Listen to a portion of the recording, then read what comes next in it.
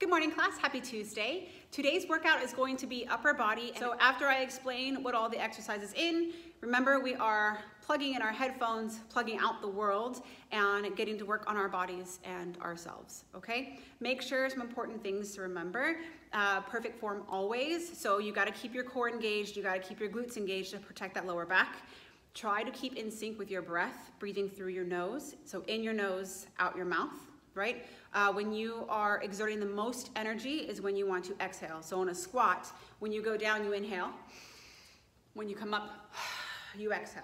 Things we will need a weight. If you were doing Thursday's workout, I use the laundry detergent. You can use whatever you want. If you're doing this at a gym, obviously use the dumbbells. You can also use a bench. If you do not have a bench at home, then you can use a chair, your bed, or anything like that. You're just gonna be needing it basically for support. All right, so here are your exercises. The first chest exercise is, you're gonna need a bench or your support. You're also going to need your weight. Looks like this. So, your shoulders are going to be on your chair, bed, couch, or bench, like this. Whoop. You have your weights in one hand, if I can get up. So, abs are engaged. Shoulders are down and back. Both hands are up, but only one hand has the weight in it. From here, you're going to bring the elbow all the way down further than the bench or the chair or any of that, and you're going to press it up. You have 10 each side. The idea is to keep the abs engaged the whole time while you're isolating the chest muscles, your pectorals, on one side. 10, as soon as you are done with that, you're going straight to the other side, keeping this arm and shoulder nice and strong to keep it balanced. So you still want to be in that plank position, right? Even though you are on the opposite of what a plank usually looks like. So 10 each side. As soon as you are done with that, your back exercise, you're going to be in a plank position or a modified plank, right? If it's a modified plank, you're on your knees, but you are also still in that plank, so glutes are still engaged. You are in a plank. You're going to row up, rotate at your hips, and then press up. Right back down. Pop. Cool? So, row, twist, press, back down. You have 10 each side. If it's too difficult, kind of like how it was for me with the laundry detergent, you can use your support for it. Just make sure you're still nice and sturdy. You're bringing it up, twist, press. Cool? If you're using a dumbbell, it's a lot easier to do on the floor. But this is also a nice little modification for those who have trouble doing a full plank. Okay? So that is your first chest. That is your first back. Your cardio exercise. We have 8 counts of high knees. You're only counting 1, 2, 3, all the way to 8. Right into butt kickers for 8. For 8. And back to high knees. You have 3 rounds of high knees into butt kickers. For my challengers, if this is too easy, if you want to do sky highs instead of high knees, you can. Otherwise, high knees, butt kickers. If jumping is too hard for you, you're here. You're going quick. Okay, if it hurts your knees, if you have some injuries or any of that kind of stuff, you're there. So option A, B, or C. Second chest exercise.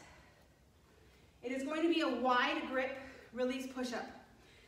Many of you talked about not liking push-ups because you don't have the strength to build it. So I'm going to help you do that. What wide grip push-ups do is it builds up the little muscles in the chest to help you gain a stronger push-up, okay? If you're already used to doing push-ups and you can do 1,000, awesome, I still want you to do these. Just don't make it the release, okay? So option A is the release push-up. Your palms are gonna be facing out. So you want your body and your arms to be as far away as possible. My hand's a little slippery. So option A, you're here. You're going all the way down, having your chest hit the floor, and then you're gonna press all the way back up, okay? Wide grip push-up for 10. Option B is you're just doing a regular push-up, but make sure you can do the full range of motion, okay? Check yourself in a mirror. Look at the angle of your arms, okay? Make sure your chest can just about touch the floor for a wide grip push-up. Because you're closer to the ground, you should be able to go further if you can do a full range push-up, all right? So, second back exercise is this. You don't need to wait for this. This is kind of a Pilates move. Slight bend in your knees, deep bend in the hips. Abs are gonna be engaged, so your back should be nice and straight and flat. Your heart is still open, and your arms are out in front of you. Biceps should be by your ears. From here, you're going to stay in this nice, solid, weighted position. Your legs are holding your weight. Your abs are controlling your balance so that your lower back can rest. You are here. All I want you to do is pulse your arms up, thumbs facing up. You have 20 pulses right here. Try to get the biceps behind the ears. You have 20, just like that, okay? Second cardio exercise. You're gonna start with your feet together. You're gonna drop it down, up. Whoa, hold on. This one always freaks me out a little bit. Down. So tapping the opposite hand, up, step, back. It'll take a couple seconds, like it just did me, but it's okay. So step, little hop. If it's confusing, start with your feet together, bring it into a side lunge, tap that opposite foot, and then from here, hop it up and switch to the other side. Cool? You have 20, just like that. Bicep. You're going to hold one weight, right? Bicep curl, 2 press, and right back down. You have 15 each side. If you are in a gym and you're working with heavier weights, do 12, cool? Otherwise, if it's a lighter weight, do 15, okay? And for my triceps, we're gonna have our handy dandy little chair. We're going to be in a tricep dip position.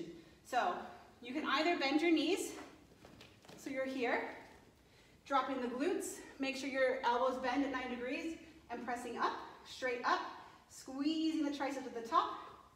Right here, you have 15.